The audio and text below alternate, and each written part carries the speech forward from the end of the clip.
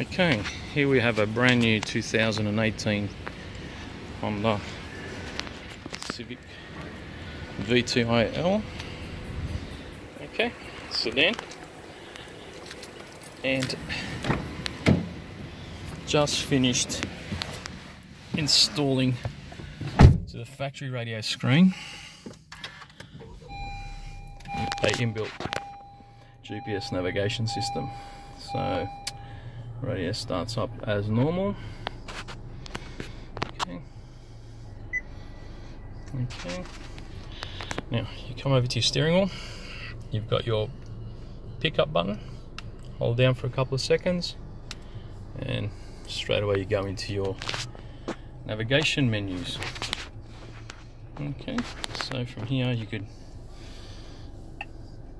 access your map, or go through your menu, and to enter an address, destination, find address. Let's do something random. Turn back where possible. Okay. Route recalculation.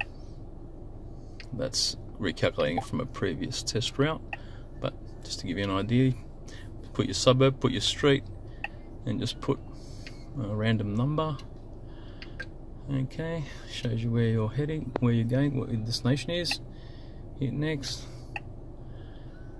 Okay, it's worked out the route, and it's just showing you a outline of the route and the, you know, which way you're going to go. Okay, start point and finish point.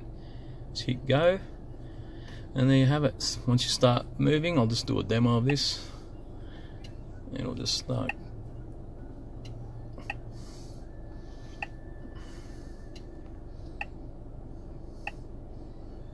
I'll just start guiding you.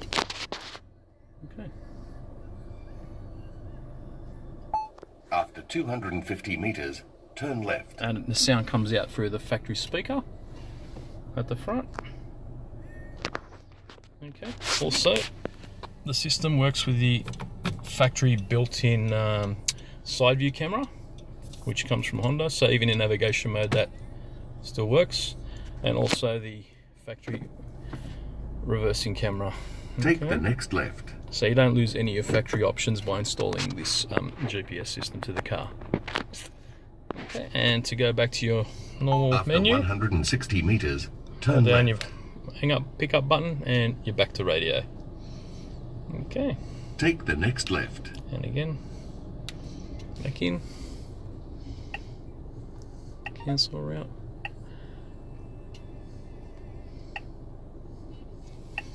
Okay, you don't have to have you know, destination point putting. You can just have the map showing as you're driving along, and yep, there you have it.